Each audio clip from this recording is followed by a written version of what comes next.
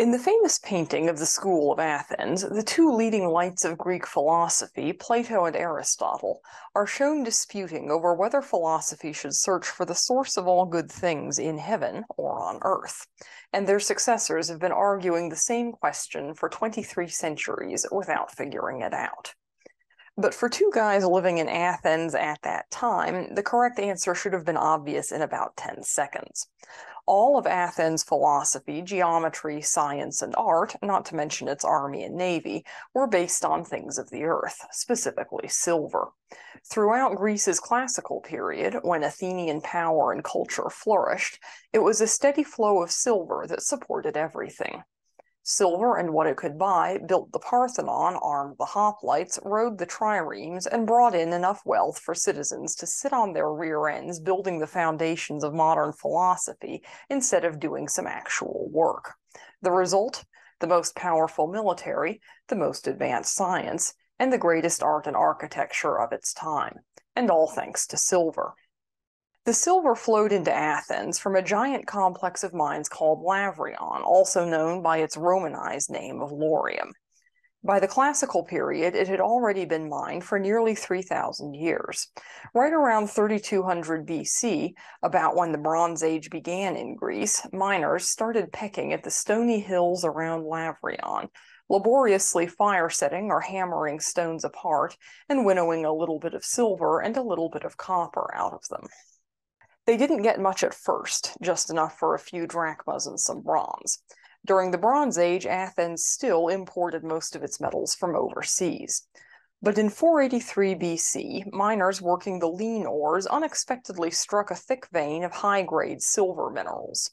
There ensued the 5th century BC version of the California gold rush, only for silver. Athenian entrepreneurs competed to rent the rights to mine a particular area of Lavrion from the Athenian government. Then they rushed out and started working, or rather, they rushed out and their slaves started working. Thousands of miners chipped out the rock and carried it to the surface, where it was crushed down to a fine size. The ore minerals were dense because they contained both lead and silver, so the next step was to concentrate them by sluicing or panning. Then they separated the silver from the lead with a particular type of smelting process called cupellation. This involved placing the minerals in a crucible made from bone ash and heating them up in a furnace, thereby exploiting a chemical difference between silver and lead. Lead, when heated, would bond with oxygen and form a lead oxide that soaked into the bone ash, leaving a button of pure silver metal sitting on top of the crucible, since silver is incapable of bonding with oxygen and thus can't soak into the crucible. The mine owner got a fat percentage of this silver, but most of it was carried to Athens. The trickle of silver turned into a flood. The tetradrachmon, a silver coin worth not 1 but 4 drachmas, went from rare to ubiquitous.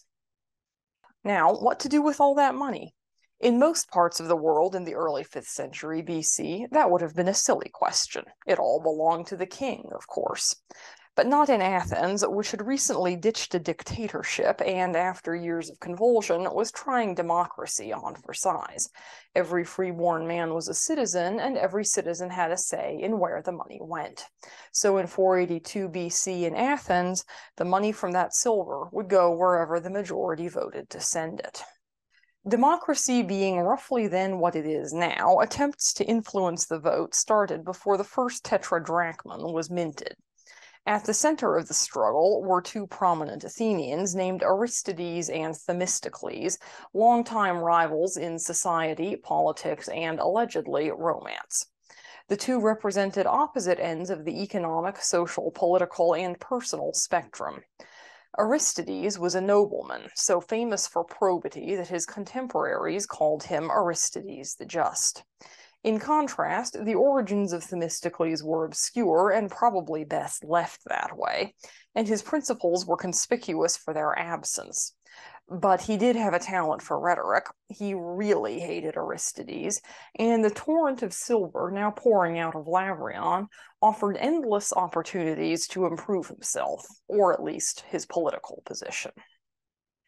Aristides had suggested using the silver to pay each citizen a personal dividend, a position he calculated should win him the favor of the voting public. Themistocles offered the citizenry of Athens something more precious than money: revenge. He got everyone fired up about the threat of competition from the island city-state of Aegina just to the south. He reminded everyone that Aegina had not only just defeated Athens in a minor war, its people also worshipped the wrong gods and hogged all the richest sea trading business. Adding to the aggravation, the Aeginetans had been playing footsie with the Persian Empire next door. Its ruler Xerxes styled himself Great King, King of Kings, King of Persia, King of Babylon, King of Egypt, and King of Nations, and was rumored to be about ready to try adding King of Greece to the list. The governing class of Aegina had sympathized with Persia during the abortive invasion attempt by the previous Persian emperor a few years earlier. Conveniently ignoring the fact that so had a lot of Athenians, Themistocles denounced Aegina as a nest of traitors and a commercial and military menace, and suggested that if they spent the silver on 200 triremes, they could really pound their rivals into the dirt. In support, he cited a hot-off-the-presses prophecy from the oracle of Apollo at Delphi, a priestess who spent her days inside a cave perched on a three-legged stool that straddled a crack in the floor of the cave. Inspired either by the spirit of the god or by the hallucinogenic gases coming from the underlying rock, depending on whom you believe, she had informed an Athenian deputation that wooden walls would secure them against another invasion by the Persians. Before the assembled citizenry, Themistocles argued that wooden walls meant ships, and that his plan of using the silver to build a navy to crush Aegina and defend against possible Persian attack was therefore not only the path to power, wealth, and righteousness, it was also God's will. What more was there to say? Themistocles' arguments won. Aristides was banished from Athens via the recently invented practice of ostracism, and construction began on the Athenian trireme fleet.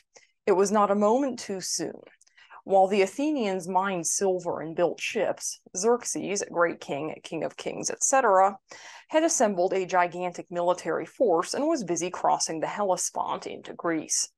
By the autumn of 480 BC, the Persians had overcome stiff resistance from a Spartan-led coalition at Thermopylae, overrun most of the Greek city-states, and laid waste to Athens with fire and sword. But the remaining armies of the Spartans, Athenians, and allies, including the forces of Aegina, for once cooperating altogether, had not been defeated and were holed up in the fortified Isthmus of Corinth.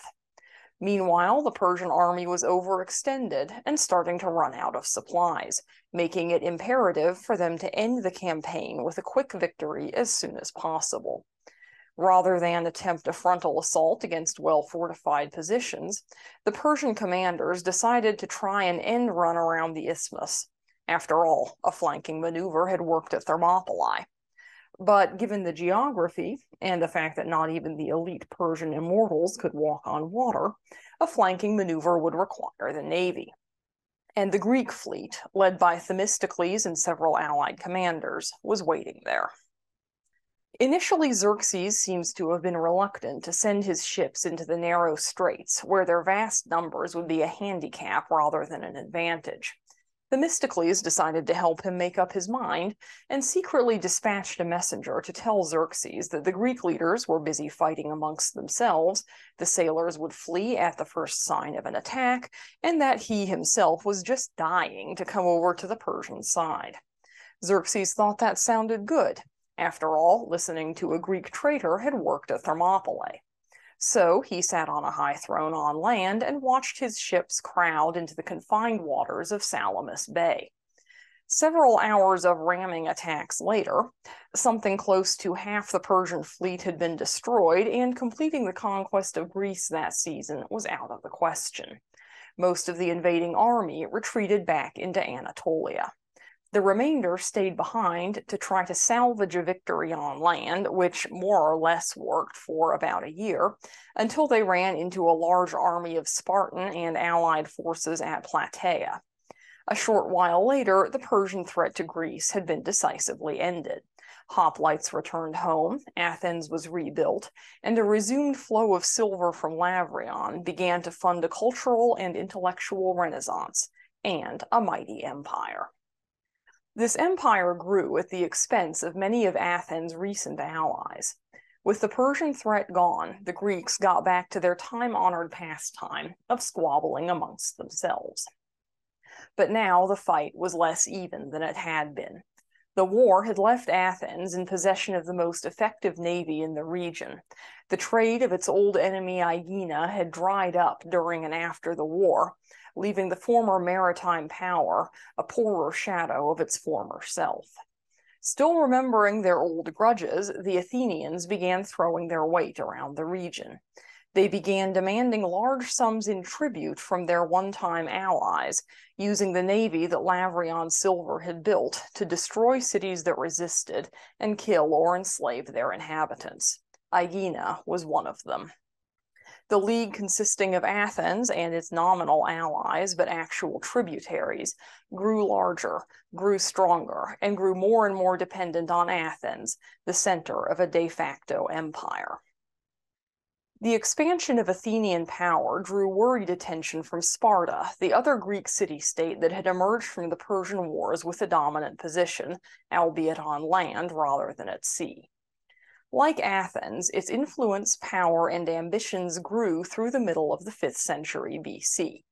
War might not have been inevitable, but with each side mistrusting the other and little motivation to cooperate, it became increasingly likely. In the 430s BC, a series of arguments over colonies, minor conflicts, and economic sanctions tumbled into open warfare between the Athenian and Spartan spheres of influence. The Peloponnesian War had started. At first, neither side could gain conclusive victory. Both sides raided and marauded, but the Spartans were as careful to avoid sea battles as the Athenians were to avoid land battles, and no decisive engagements could be fought. As the war progressed, the Spartans decided to break the deadlock by changing strategies. In 413 BC, they occupied the fort of Decelea, just outside of the Lavrion mining complex. From there, they blocked the transport of silver to Athens and raided the mines, freeing the 20,000 slaves who worked them and destroying the above-ground infrastructure. The foundations of the Athenian economy collapsed. Scrambling for cash, the Athenians squeezed their allies even harder for tribute, but this proved insufficient to supply their war effort. In desperation, they even resorted to melting down golden statues of Athena Nike, the goddess of victory, and minting them into coinage. But those supplies could provide only temporary relief, and over the next 10 years, economic strangulation slowly brought Athens down to defeat. More than 22 centuries would pass before the mines of Lavrion again began to produce large amounts of silver, this time for the newly independent and united Greece. The mines were exhausted finally in the late 20th century, and mining shut down again. But even today, the art, architecture, science, and philosophy of ancient Athens remain as a testimony to what the silver mines provided.